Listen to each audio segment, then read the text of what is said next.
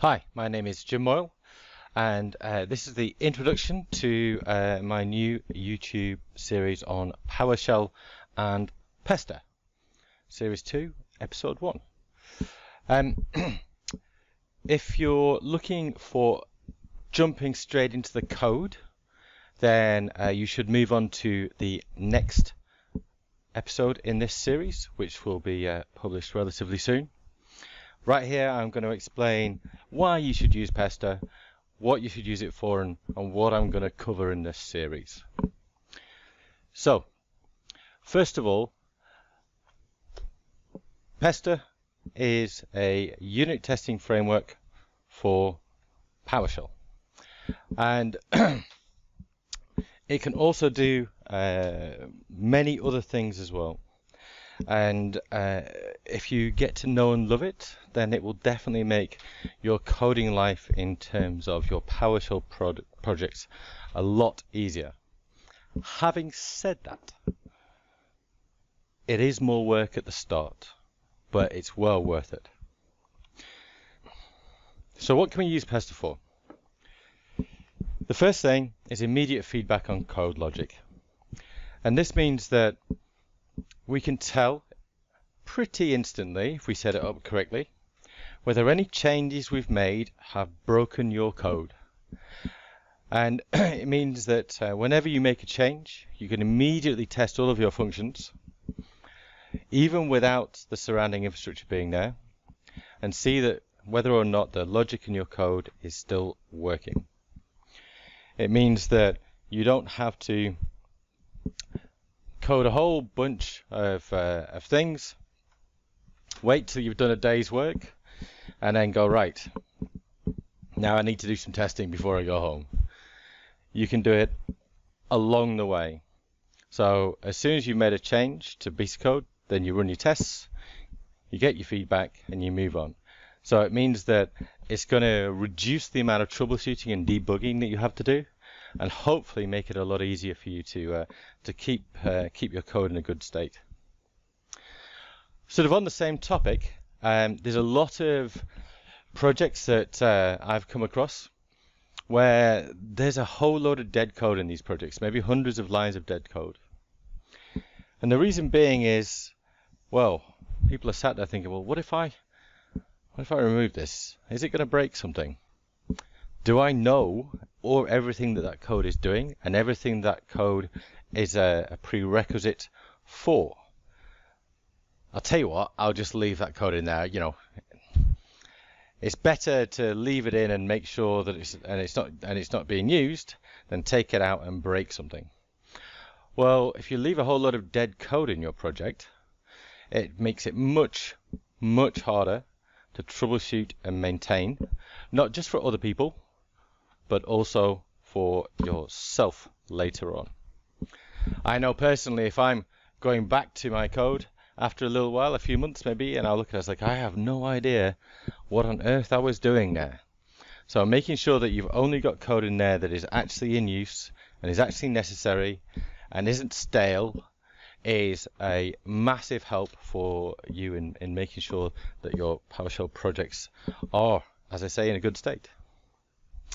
So we can also use Pester to simulate a whole lot of different things. So if you're in a situation where you're writing code for a customer, but you don't have access to that customer's environment, well, how do you query AD in that case? How do you query a vCenter when you don't have one in your lab environment? Well, we can use Pester to simulate the returns and the calls to that infrastructure. Not only can we simulate when it's missing, we can also simulate different states. So if you want to know what happens when your vCenter is down, then we can do that. Now, obviously, if you're running and testing your scripts in a production environment or even in a UAT or test environment, it may not be possible to say, every time you want to test your code, can I bring down the vCenter? So I want to make sure that I've got the right response to that vCenter being down. It also helps you think about your code in a logical manner, because one of the things that I found when writing tests for my code is that it clarifies your plans and what your code needs to do. And I found numerous hundreds of bugs in my code just by writing the tests, not even running them, and having to think about what the functions I'm writing should be doing and should be returning. And around that, it also keeps you in line with good practice. Just because the way that Pester has been written is it will test good written code, well written code, much easier than badly written code. So if you're in line with good practice, then it means your code is much easier to test. And the fact that these two are this sort of feedback loop between each other means that you'll develop much better practices when you're writing your codes, your functions, and your modules and your scripts. It integrates very well with pretty much all of the CI/CD tools out there. Now, CI/CD is continuous improvement, or continuous integration, continuous development.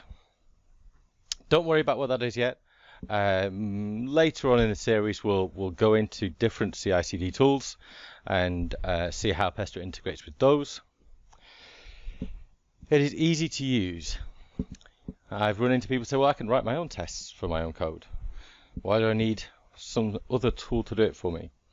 Well, if you've got a framework there, it's much easier to write your tests than if you're starting from scratch. Available everywhere in Windows, so you can install it on pretty much any version of PowerShell, and in fact on Windows 10 and 2016 it's actually baked into the OS, so Microsoft provide it to you in the OS.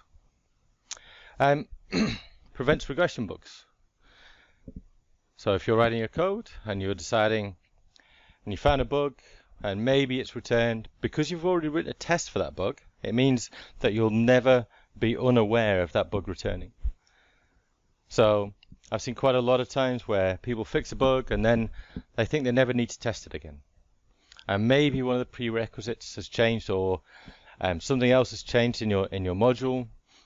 If you write a test for it, you will never suffer that bug again. It encourages laziness. I'm all about less effort. And if I have written my Pester tests as I'm writing the code, you could do it up front, but I usually do that as I'm writing the code, then I can be super lazy about testing because it's all done for me.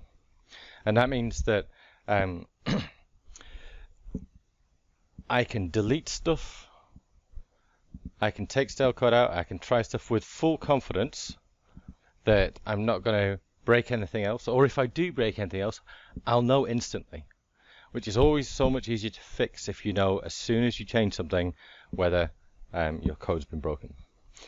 And although it is designed for unit testing, for developing PowerShell code, you can actually also use it for infrastructure testing as well, to make sure that infrastructure is configured correctly, both, if you're in a pod design between pods, or in fact over time, to make sure you haven't got configuration drift. I'm not sure if we'll get to infrastructure testing with Pester in this series. Let's call that a stretch goal, shall we, for the series. What are we going to cover? Definitely. So we're going to cover unit testing, and we're going to do this in a lot of depth. Once you know how to do unit testing, you'll be able to do the rest fairly easily, because the complications and the detail in Pester is mostly in the unit testing. It actually gets easier when you're looking at integration tests and infrastructure tests. So this is what happens when you just do unit tests, right? Definitely both windows opened when they tried them individually, but, well, they don't anymore. We will definitely touch on integration tests, but as I just said, you'll probably be okay with designing those yourself once you've done unit. And the last one that I tend to find that is needed is stress testing. Now, I would normally do this in Azure, and it's not something that I do very often because A, it's very time intensive, and B, it's money intensive in terms of spin up Azure resources and everything else. We'll probably not get to stress testing in this series. We'll see how I feel towards the end of it. All right, so I just wanted to do a little introduction video, just with some slides, just to check that everybody knows exactly what's going to be coming down the line. In the next video, we'll show you how to set up and install and do the very basics of your first Pester experience. Thank you very much.